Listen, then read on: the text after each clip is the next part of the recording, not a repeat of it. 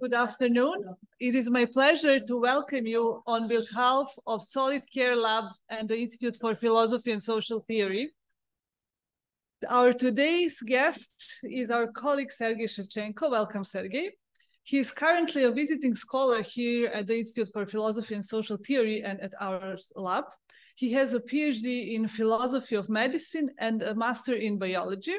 His research focuses on the epistemic injustice in healthcare and ethical and social issues of human enhancement. He is also founder of the Observatory for Comparative Bioethics, Independent Institute of Philosophy Association in Paris, France. His today's talk is titled Lost in Time and Space, Migration, Drug Addiction, and Epistemic Injustice. Without further ado, Sergei, please, the floor is yours. Thank you very much. Thank you. I'm very glad to have this opportunity to share with you my work in progress. And I hope every one of you had a perfect lunch, so you will enjoy a lecture. I also hope that people on Zoom are also capable to hear me well. So you're welcome to intervene with any critics, with any comments, and of course questions. I will try to speak around 45 minutes.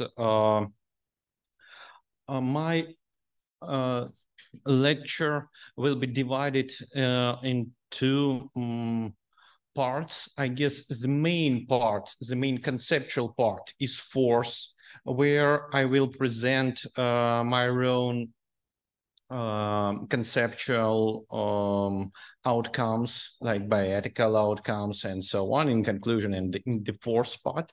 While the beginning of my lecture is not normative but descriptive, it is about relevance of the topic, about non-places and refugees. It is also some kind of a very brief introduction to the topic, why all these three issues like migration, like drug dependence and epistemic injustice are interrelated. And here will be also brief in the third point, very brief overview of temporal focus of what is called addiction studies. I must also say a few words about the wording. I use the word addiction here. However, I know that the experts from the field, they tend to use the word drug dependence. However, as a philosopher of medicine, I just obliged to use the word that is used in the field, in the healthcare, in the medical literature. So I use this to mark the field in which I am going to delve. So here are some starting points of my presentation. What will what I'm going to speak about unique temporal experience of people with drug dependence, and it is also highlighted by the experience of forced migration, of being a refugee, of being in non-places. And that is why it underscores these peculiar features of temporal experience of people with drug dependence, and of course, much more about epistemic injustice. I'm still writing a paper about this topic with my colleague who I hope joined via Zoom, Alexei Zhavrenko from Frankfurt. He's more also into some theoretical speculations about epistemic injustice, so I will not pay much attention towards the overview of different theories of epistemic injustice, but if you have any questions, please ask me. I will give all possible information that I have at the moment about this. So why the topic of being in a known place, having specific temporal experience, and being drug addict, and being somehow excluded as a drug addict is relevant now, and I think it will become even more relevant. Of course, because of the current picture of the field. Here is general statistics from World Drug Report. It was published this year, but the statistics is more about 2021, as you can see, because it is hard to combine all the statistic about last year. You see the growth. You see that Eastern Europe and North America are the top places, are two subregions with the highest prevalence of people who inject drugs. Of course, we are not in the Eastern Europe, and the picture here on the Balkans is very different from Eastern Europe. However, I think Eastern Europe becomes an area where migration occurs and where the problem that I will be speaking about is becoming even more harsh due to the migration, first of all, that is related to Ukrainian war. So, sorry for mistake. You see that opioids are the main risk factor for healthcare, for health of people who are using drugs.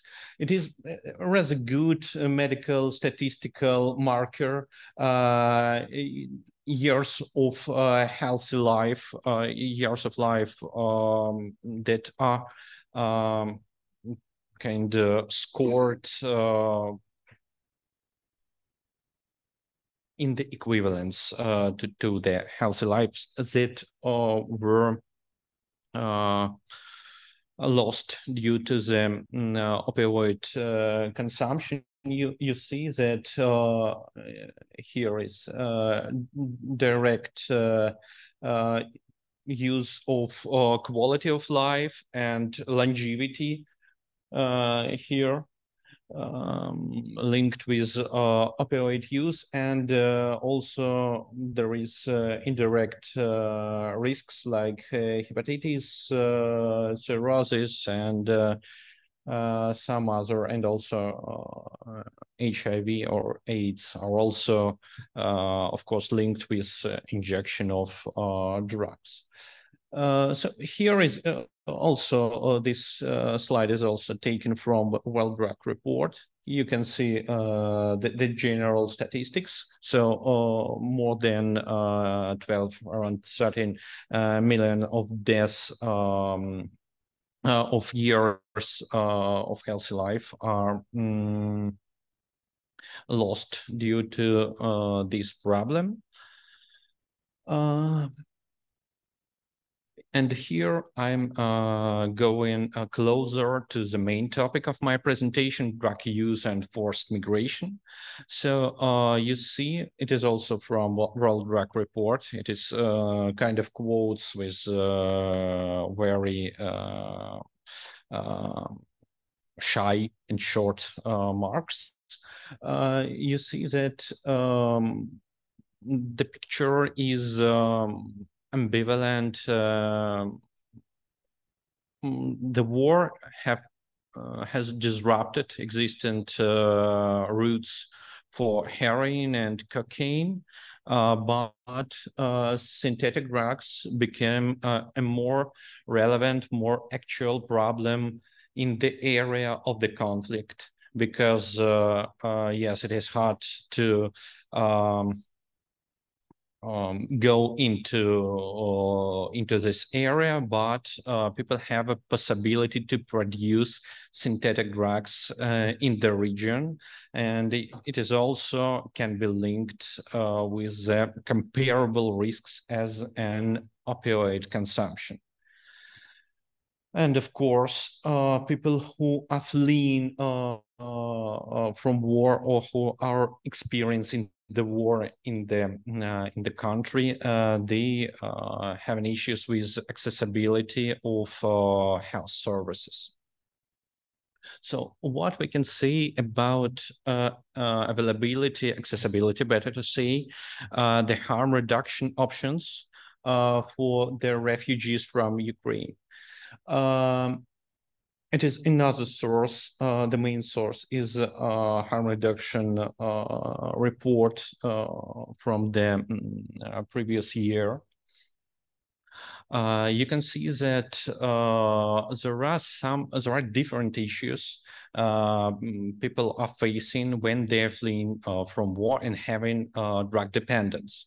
First of them is they need some kind of additional approval from the Ministry of Health to start one of the option of harm reduction, antiretroviral therapy, you see. I tend to concentrate here more on kind of Balkan region.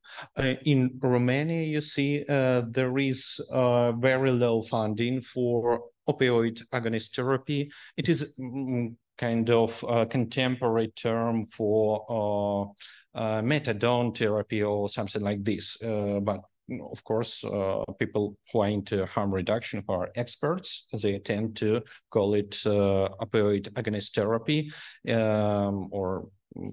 but it is very oversimplifying. It is like substitution of opioids like heroin to methadone, just for understanding of the audience. And of course, in some places, there are also issues with the availability of support services. And as many people went also to Russia from Ukraine, fleeing from war, because probably they had relatives there, or due to some other reasons. Situation even before the war was insufficient in terms of harm reduction. That was one of my topics. I and my colleague published a paper in rather big Russian philosophical journal, Issues in Philosophy, called in Russian Вопрос philosophy, about why in Russia there is no any significant harm reduction program that is funded by the state. Of course, there are funds, but there is no systemic work. And as we pointed out, it is linked also with epistemic injustice. And I guess this form of epistemic injustice, like willful hermeneutical ignorance, is one of the causes of many issues in not only in healthcare, but in the whole Russian society. Okay, here is one of the main point that I kindly ask you to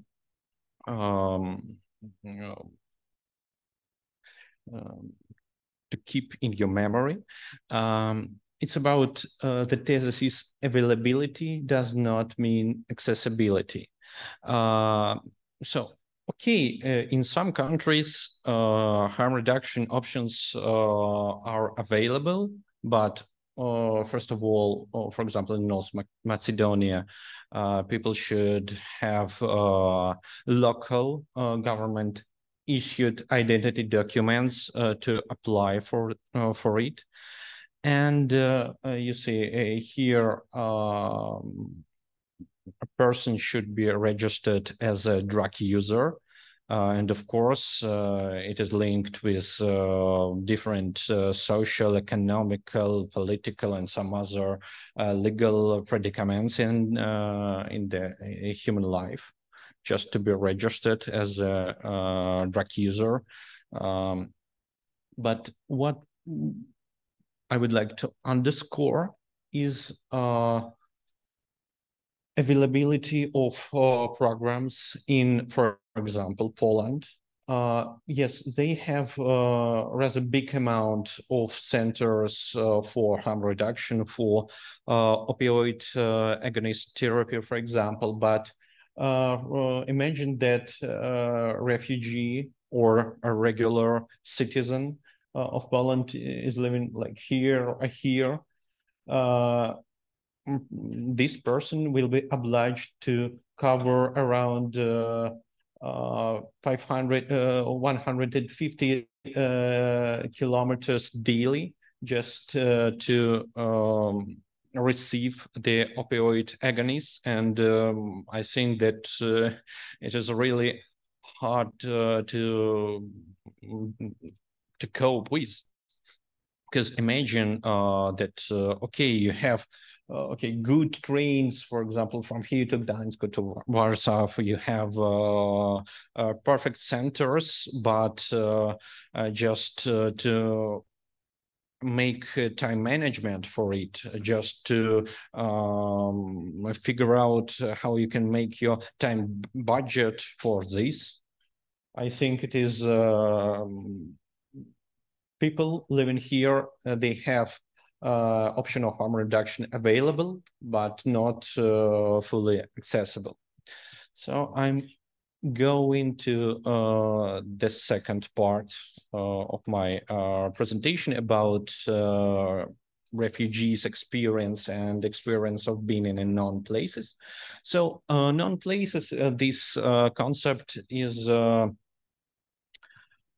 rather new, but it stemmed from a little bit from other concept like abstract places. Lefebvre has coined this term.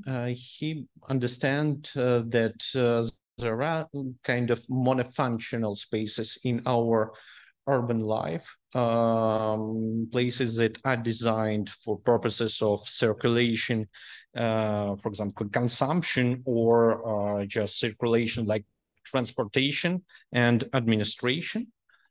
It is an abstract place with only one function, and a non-place,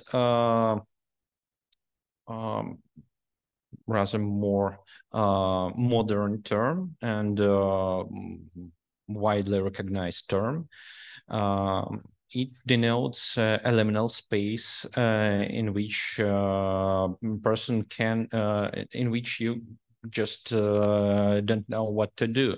You have no any relations like historical, emotional, in the sense of emotional atmosphere that this place have, and this place doesn't have any identity. You see that such different spaces, places like highways, airports, and refugee centers are called non-places.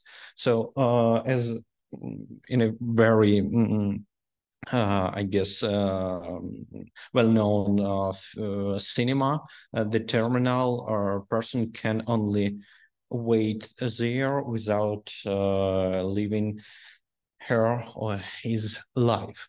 So the only thing that a person can do in a refugee camp is, or doing as a refugee, is waiting. Because this person waits news from home, legal determination of their status, and probably the next Syria or next arrival of some aid, and of course, the peaceful future for their homeland. That is a quote from the doctoral dissertation about Myanmar migrants in Thailand. You see that the present for these people becomes only tool for life, for working towards future life to be. Okay. What I would like also to emphasize here, waiting is not a free time. Empty or uneventful time of person with drug dependence is not a time of boredom. It's not time that, okay, any one of us has, and we just don't know how to devote this time to anything productive or amusing, but empty time for people, a person with drug addiction is a really separate thing. It is really comparable to this kind of experience of the present of living in the refugee camp. Sorry, one more mistake. One need to synchronize as a refugee and as a person with drug dependence with many different things. It is really hard to make the adequate time budget for these many dimensions of synchronization, like caring for relatives, for your relatives in exile that are living near with you, supporting friends from other time zones, because majority of people have gone to other time zones while they have communication that is just linked to their previous, the time zone of their homeland. Of course, interaction with the local administration is also a big deal. I guess every person that have interacted with living abroad and interacted with some kind of administration has such kind of unique experience of waiting and of doing something, being too time pressed just to make some documents in a couple of days, and of course seeking harm reduction programs and using, for example, opioid agonist therapy also consumes very big amount of time. So I will go to the third topic, temporal focus of addiction studies. I would like, of course, it is not a systematic review of healthcare literature, but I want to underscore some points about what we can find in this literature, because this literature is really focused, the significant part of the literature is really focused on temporalities, because some scholars define addiction as a temporal disorder or disorder of temporality. I will not like to delve into discussion whether drug dependency is disorder of choice or some kind of psychiatric disorder or disorder of volition or disorder of cognition. There are different points of view, but it is these discussions are not, these debates are not actual for the current topic. So scholars in addiction studies define drug dependence, or how they call it, drug addiction, as a result of hyperpresentification It means that the present plays a very significant role comparing with future in the past. I guess they mean that person, they see the present drug use as the primarily valuable act in their life.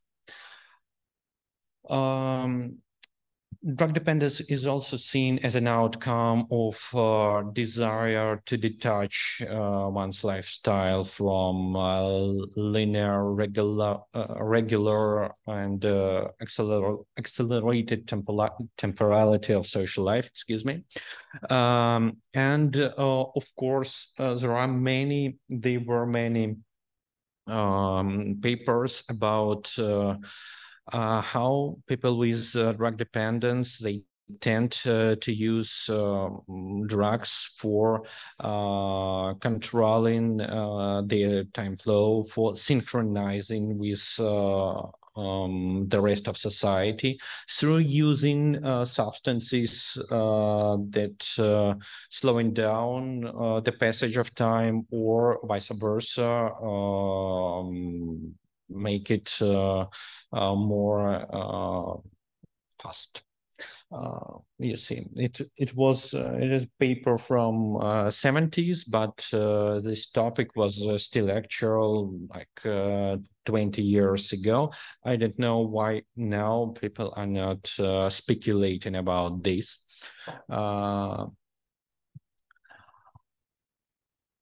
Drug addiction,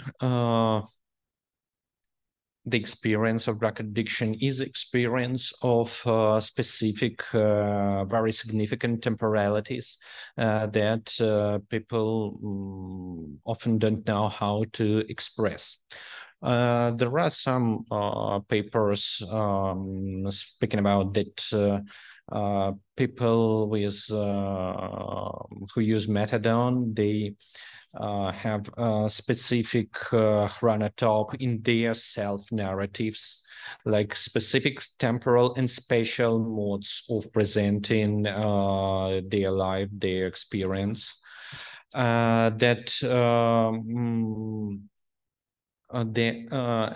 have specific patterns of emotional change, and they try to describe these patterns in their narratives, and sometimes they lack conceptual resources to do this.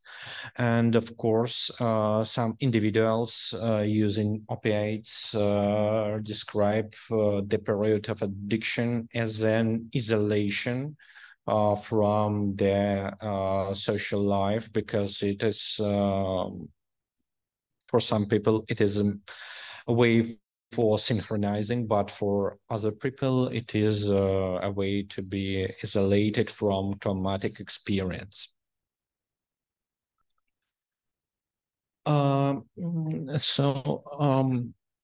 A scholar also from Poland, Maskalewicz, he has plenty papers about experience of people with drug dependence, especially temporal experience and experience of healing, of being helped in some healthcare institutions.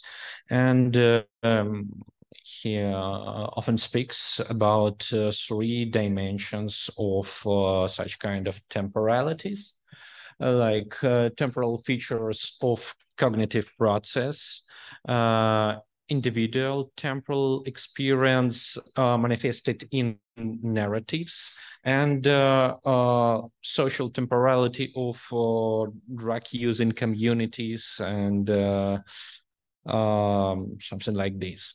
So I will try right now to link these 3 dimensions with different forms of epistemic injustice. So we're going into the most conceptualized and kind of normative part of my presentation, because previously I was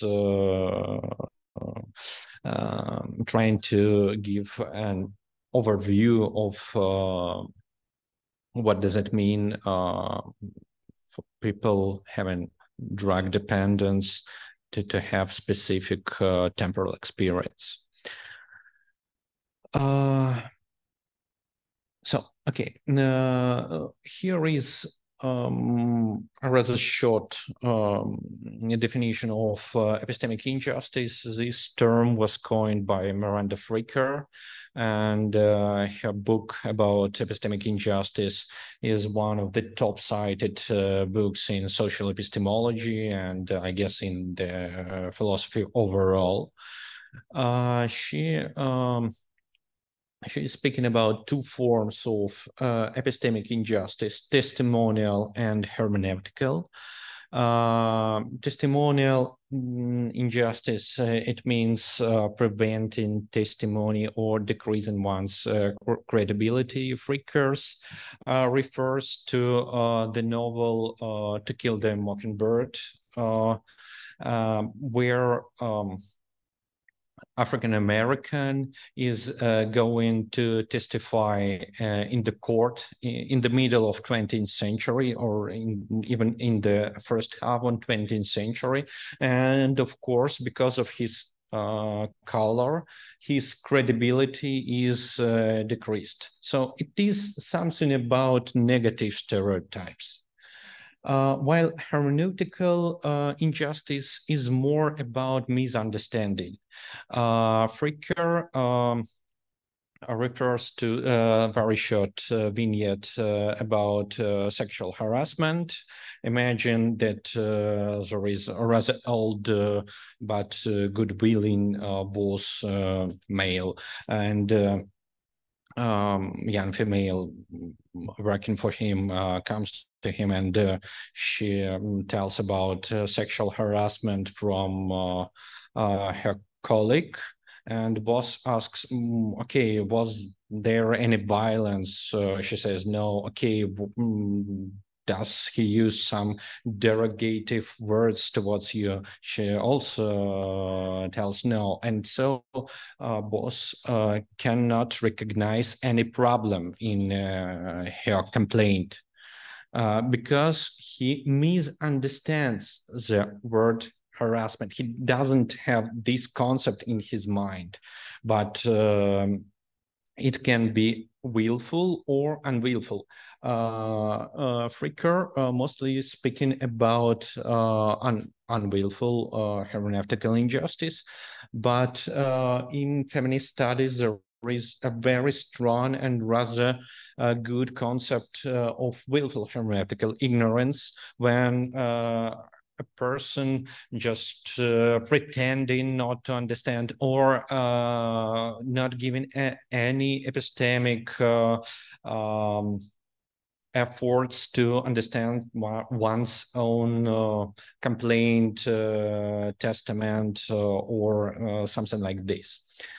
There is also good concept of hermeneutical domination coined by Amandine Ketela from Canada. This means that dominant groups in society, they tending to prioritize their own conceptual resources, their own conceptualization towards subaltern groups. So sometimes people from non-dominant groups, they don't have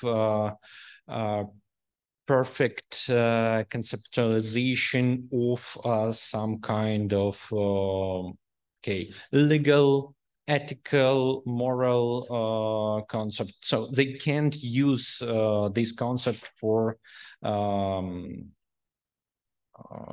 sharing their experience of being a part of some kind of subaltern part of society. And pathocentric epistemic injustice, this term coined by Carol and Kidd from Great Britain. They also are intending to speak about testimonial and hermeneutical injustice, pathocentric injustice. It is epistemic injustice towards a person like a client, a patient of healthcare institutions. So here I want to compare different dimensions of temporal experience. Like here, it's based drawing from Maskalevit's paper, and different forms of epistemic injustice. Of course, we can say that some stereotypes concerning the temporal feature of cognitive process of people with drug dependence is linked only with testimonial injustice. But primarily it is about, as it is about stereotypes, it is about testimonial injustice. I will give you examples a little bit further. Individual temporal experience that people want to share in their narratives is, of course, connected with hermeneutical injustice or misinterpretation of their narratives, or misinterpretation during the diagnosis, during the doctor-patient communication, and so on. So we have a question of what can be linked, what type of epistemic injustice can be linked with social temporality. So you see that there was a big discussion in philosophy, in bioethics, about autonomy and temporal features of cognitive process of people with drug addiction. Very prominent article called Cynthia's Dilemma by Charland, where he speaks about his argument is that people with drug dependence cannot refuse from using substance when they have this substance in front of them, because they are addicted. So that is why one cannot ask some kind of permission for some healthcare intervention for people with drug addiction. So the philosophical background of this view is linked with very also prominent Harry Frankfurt's arguments about true volition, true desire. I am oversimplifying his arguments, of course, but his basic idea is that our true desires are our second-order desires, what we desire to desire, what we wish to wish. So people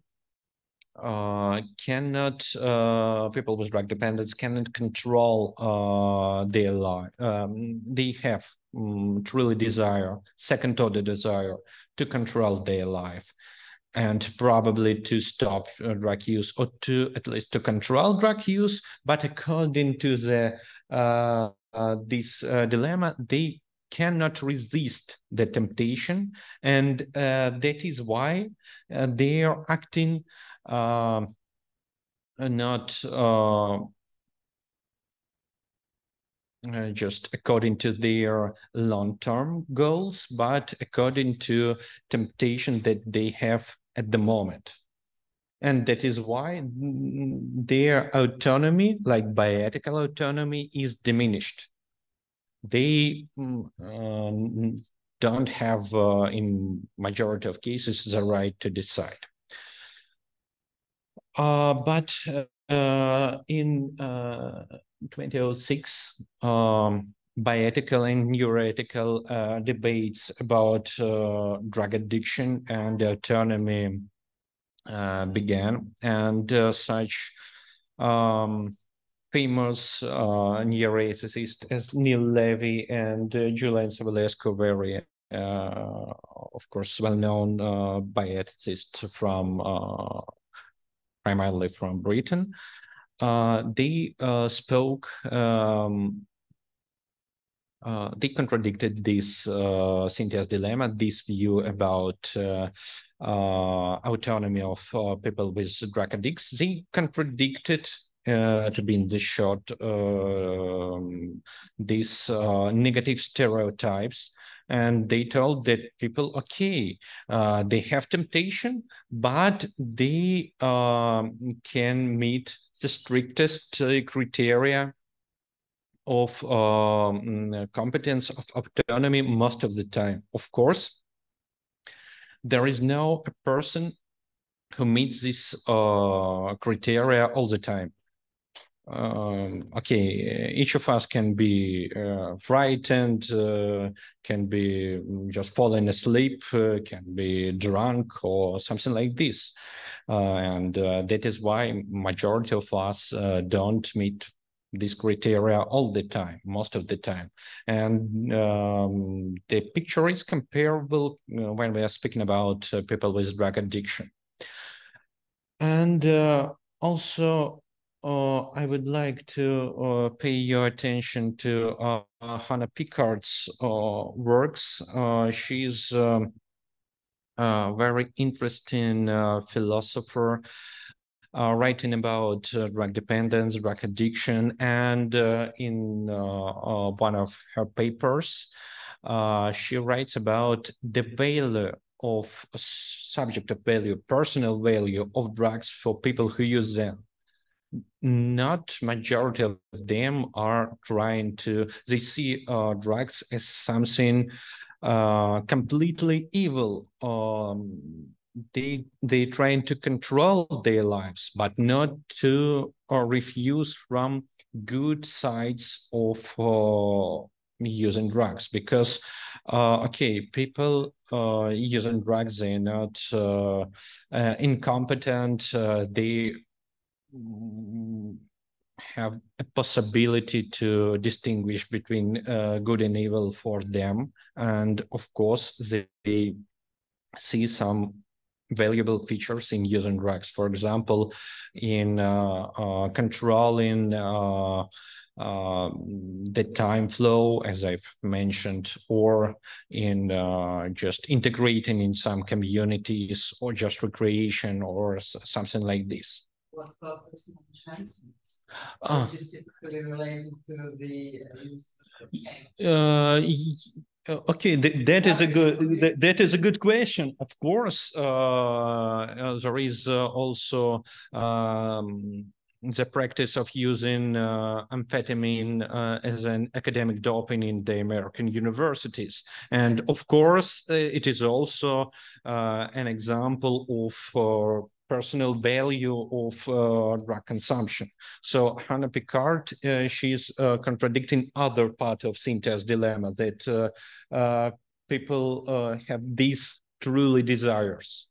And while Savulescu and Levy, they are contradicting the outcome of the dilemma, that people don't have autonomy. So nowadays, the widely spread view is, of course, that people have autonomy. They have right to decide, have right to choose the means of harm reduction, means of forms of opioid agonist therapy, but not completely, of course, design new form, but of course, they are competent to give to refuse or to go into these programs. So speaking about the second dimension of temporalities, the predicaments with the narratives, with the communication of specific temporal experience. Here I would like to emphasize only one instrument of diagnostics or of measuring the kind of healing process. Zimbardo time perspective inventory. It was introduced by Philip Zimbardo, very also famous psychiatrist. You know, his probably his experiments, like and there is also a big discussion about the morality, the ethical the dimension of his experiments, but there was no such debates concerning his time perspective instruments, but they're widely used to measure healthcare outcomes, and we have an evidence from healthcare literature, even from systematic reviews, I guess even from Cochrane reviews, that these surveys are good instruments for measuring healthcare outcomes. By that, they are not good, they're not proper instruments for understanding the time experience of people. So you see that there are two implications of using this scale, that time flow is kind of linear, but people with drug dependence, they tell that they have cyclical temporal experience. Sometimes they see that is a problem, and of course Zimbardo is not it is very short survey. It's hard to just pay attention to probable gaps in time experience. So this survey assumes that the time is linear and that there is no any interruptions in the time experience. So 1 hour in future is equal to 1 hour in the past. But however, people with drug dependence, they report absolutely different picture. That the future can be, even the near future can be distant, and that the present can be a temporal gap. And you see that it is also similar to refugees' temporal experience. So I will just I'm going to the end and then towards the conclusion. Mismatch between social temporalities. That was a topic of social studies in like 50, 40 years ago. But people implied that social temporality, the temporality of social majority is normal, and that they implied all the people have the same temporality, all the people not using drugs. And these researchers speculated about the desire to synchronize with this normal temporality and drug use as an instrument for such synchronization. But the latest research points out that some people are desynchronized, not due to using drugs or their direct psychotropic effects, but due to negative stereotypes and need to hide their drug use. This is a factor of desynchronization.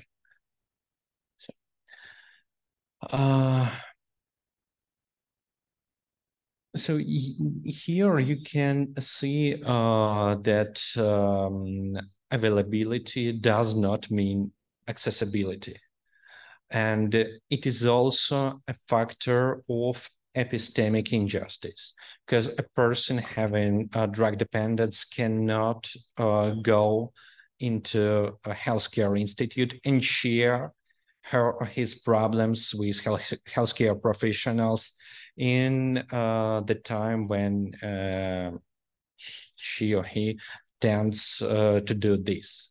For example, long waiting lists. Many people from healthcare institutions, they call this lens as a good filter that will be a factor of better outcomes for people who just are willing to wait, for example, a week, a month, half a year for going into harm reduction program, psychological support or something like this, but it can prevent people, especially who are depressed or have decreased hope, from voicing their problems. There was also takeaway schemes, I guess it was in Australia, for methadone prescription for opioid agonist therapy. That forced patients to come 3 times a day. And of course, they excluded individuals, they not having such an opportunity to come to a specific place 3 times a day, not once a day, as in Poland, you remember the map. But 3 times a day, it's just, we just can hardly imagine how people manage to do this. I'm also referring here to Hannah Picard. She suggests that one of the ways for overcoming the addiction is imagine a new identity without not related to some substance abuse or drug use. But this imaginative project requires emotional support. And of course, this support should be synchronized with personal life, like personal social life, not the experience, like temporal experience, but timetable, like schedule of personal life, because many people with drug dependent, they have children, they need to go to the school with their children, or to go to kindergarten, to return, and so on. That is why these programs, the work of healthcare institutions should be scheduled well to fit this plentitude of different personal social temporalities, I'd say. So I'm going to conclusion. It is my last slide before the literature. So the first one is that availability doesn't mean accessibility, that there are some problems, some problems with epistemic injustice, not only related to negative stereotypes or some bad ways to interpret their narratives, but also with social temporality. My second outcome is about testimonial and hermeneutical injustice, not as a concept, but as a tools for searching some different epistemic predicaments. So my hypothesis is that if we start speaking about only negative stereotypes and some interpretive devices, we will overlook these social synchronizations, as you have seen on my previous slide. And the last one, that probably the way of addressing these problems from healthcare institutions could be alphabetical. This means that, first of all, they should get rid of stereotypes and give people possibility to speak, to testify about their problems. Then they should create a variety of tools for understanding not just healthcare surveys, but some other tools from, I guess, narrative medicine. And finally, improve accessibility of care, taking into account time budgets and different schedules of people with drug dependence. Because if they will start with this, and they will not deal with our first two problems, okay, person will come but will not testify or will not be understood perfectly. So thank you for your attention. I will just slowly change the slides with literature, and you're welcome to ask your questions, give your commentaries, and sorry for going out of time. Thank you very much, Sergei. I will open the floor for questions now, and we can get. Thank you. Maybe we could have a first round of questions here, and then we can move to our guests on Zoom. Yeah, Alexander? Thank you very much. It's very interesting presentation. I have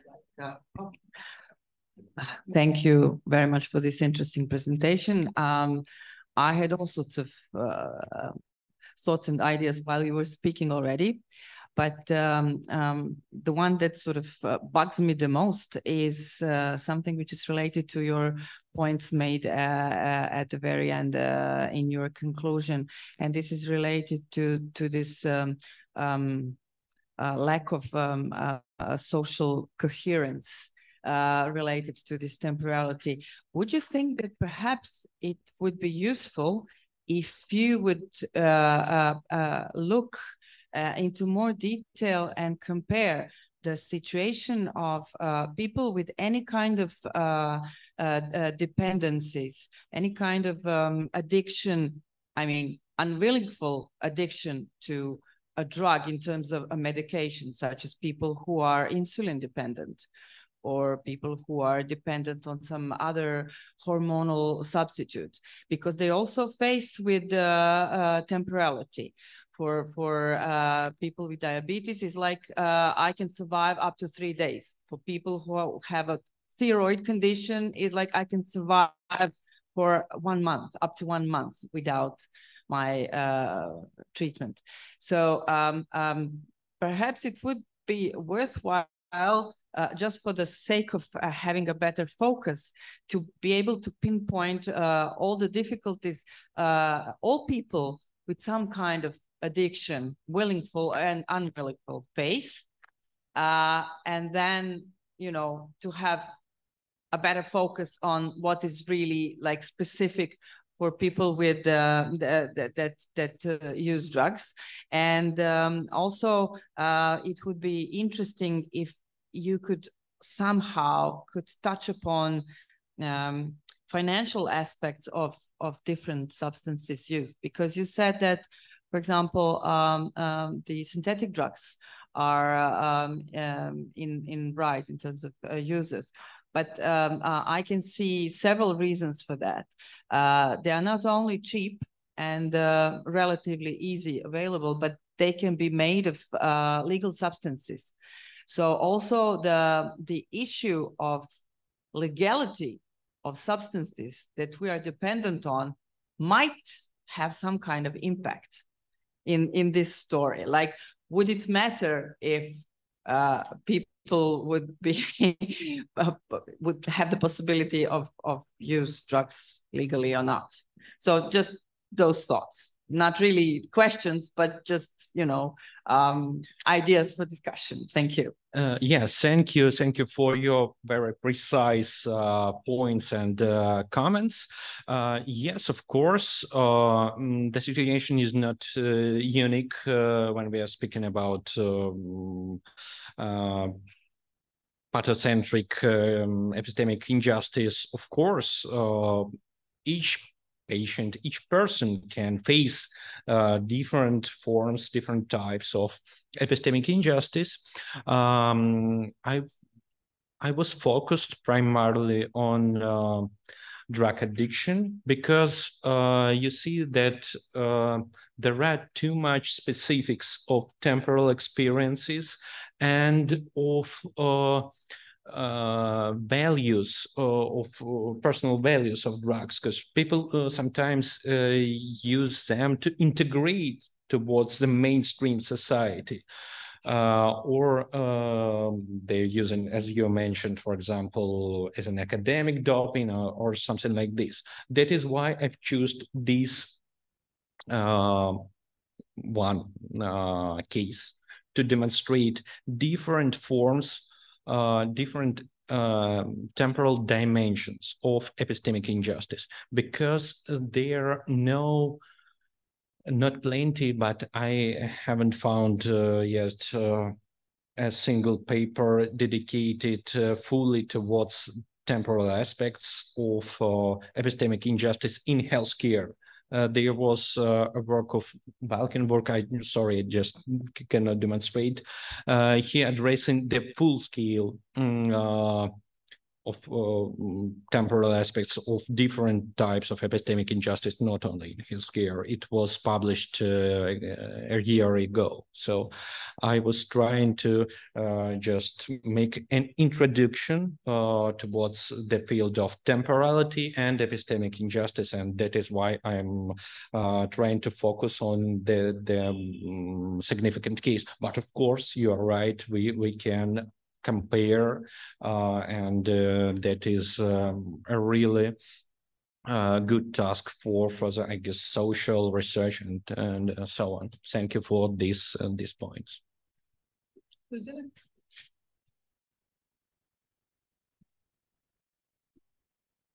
Thank you for your lecture. I have two questions. First of all, it seems to me that in regards to this synchronization problem and the systemic response, as you said, what do you think whether, for example, NGO sector, which would be supported by the government, would be more inclined or more agile to respond to this problem rather than a more systemic institutions, which are, obsessed with another kind of continuity? So in this practical terms, what, according to your theoretical insights and research, would be a more appropriate response to this kind of crisis, which emerges from migrations and the needs of people who are drug users and are refugees? And the other question refers to Frankfurt's. It's more a comment. I don't think actually that Frankfurt was portrayed somewhat problematically here, because what he actually said is like, yes, second order volitions and second order desires are important, but on the other hand, as you can be a willing addict and be a person, because Harry Frankfurt was a compatibilist, and he was trying to say that even if you are a willing addict, it's only needed to be, you are still capable of being an agent, and you have agency. So that's like more of a comment, and not anything to you don't have to respond. Yeah, thank you. Yeah, thank you, Sergei, for your questions. Yes, I completely agree with you speaking about the first question, that NGO sector is more flexible. However, of course, it needs some systematic governmental support, and yes, and it lacks such kind of support in many countries, and that is a problem. As you have seen in Russia, only NGOs have a possibility of doing some harm reduction programs, but no systematic governmental programs are on the table even. And speaking about Frankfurt, yes, thank you for your comment. I think that I was trying to point out the way how Frankfurtian ideas was used by the author of Synthesis Dilemma. So it is, of course, it is really oversimplified, but when you're going into some kind of bioethical argument applicable towards the policymaking, decision-making, you need to oversimplify. So this philosopher oversimplified Frankfurt in this particular way. Of course, Frankfurt is really big philosopher, and we can't just express his all of his philosophy in 2 sentences. Of course, yeah. Thank you. Do we have any other question here in the room? Maybe on Zoom? Yeah, please. Probably people can raise their hands, and we will give the floor.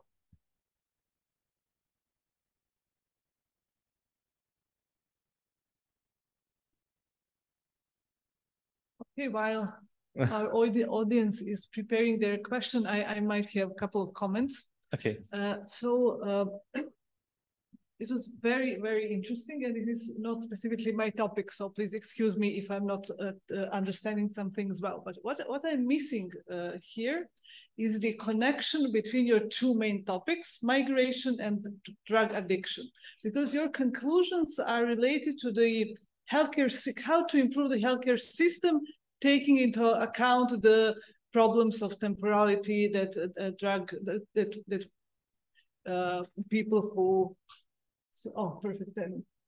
So the migration makes even more and deeper problems for people who use drugs, right? But how can we, so your conclusions, how can be there, let's say, relevant for policies related to healthcare and related to issues of migration and for migrants? So this is what I would like to see. Yeah, thank you for your question. It is absolutely justified, because my presentation stems from just 2 sources.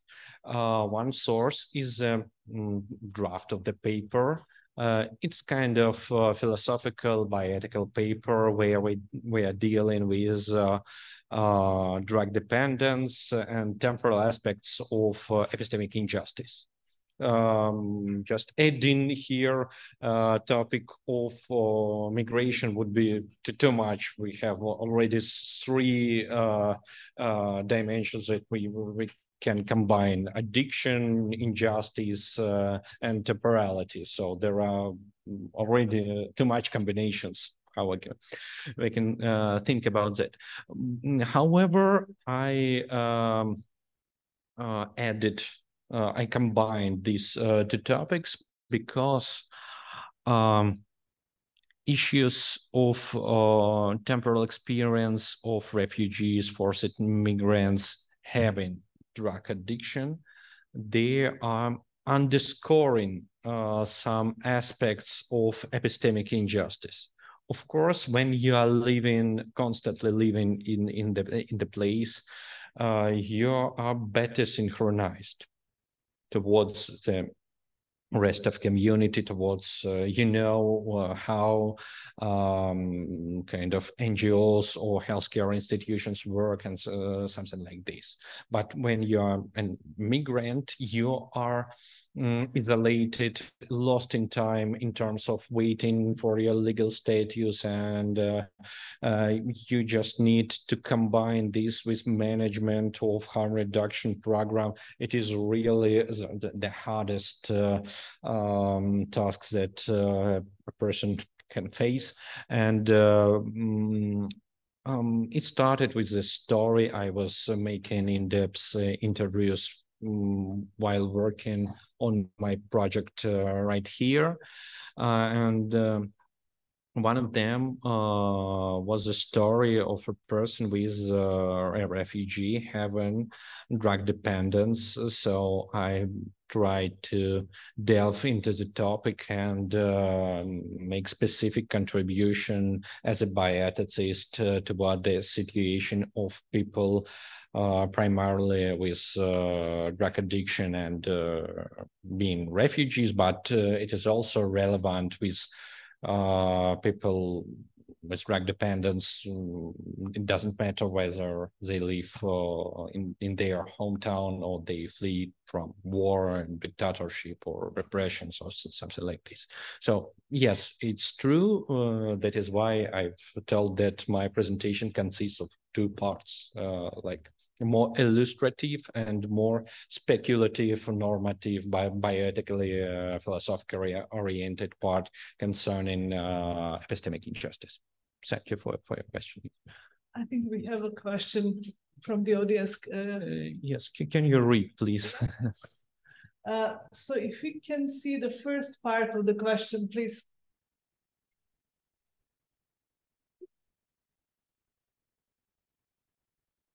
So can we use the analogy with the second order desires in epistemology and say that I know that I have the ability to know?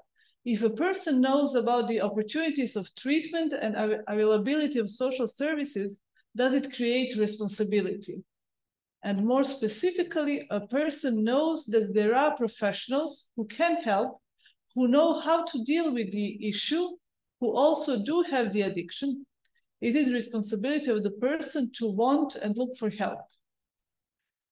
Okay, that is really a big topic. I really love the topic of Frankfurt and speculation in epistemology, and especially in virtue epistemology. But probably here is not the best place of speculating about epistemic responsibility and in the links towards ethical responsibility. But of course, we can just speculate in this kind of way, but I'm not really tend to use this speculation to make some bioethical conclusions or conclusions that can influence decision-making process, because that is only speculation. It is not a first person view. Of course, we need to base our ethical like recommendations on social studies, on not on our speculations about free will or epistemic responsibility or something like this. Well, we can see that yes, probably Synthesis dilemma was a perfect like philosophical speculation concerning the arguments, but if we are taking into account its ethical outcomes, they are not appropriate for doing harm reduction programs or something like this. So my answer would be speculation. Yes, I will be happy to speak more about this, but not in bioethical terms, but in terms of epistemology, virtue epistemology primarily. Thank you. Do we have any other question from our audience on Zoom or here in the room? Then I would also like to know more about your interviews. You said that you talked with someone with drug addiction issues and who is also migrant. So is your research, so perhaps a little bit more methodology, is your research or paper based on your empirical studies or only on the literature that we saw here? Yes, it is based only on the literature, because one interview The keys, but the keys here is not too demonstrative because there are plenitude of research that speak about accessibility, availability, time budgeting, and so on.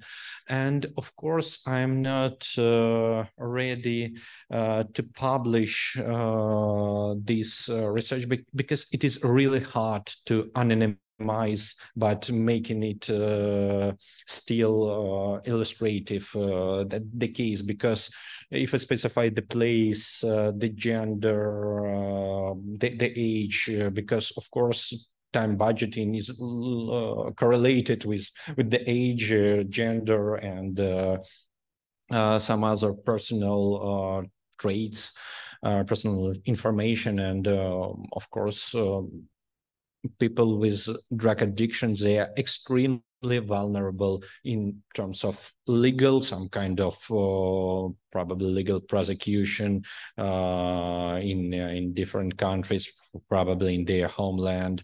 And of course, these people are also vulnerable due to kind of political instability. And that is why I'm really not ready to publish this. It was the starting point of my interest towards the problem. I was also interested in epistemic injustice, in drug addiction studies, in temporality, but here that was a impetus to go into this and to at least draft a paper about epistemic injustice, temporal dimensions of experience of being drug dependent. Yeah, thank you. Thank you very much. If you do not have any other questions, then we can greet our guest. Thank you. And for your brilliant questions, I was really pleased, really glad to have this presentation with you. Thank you for your attention once again.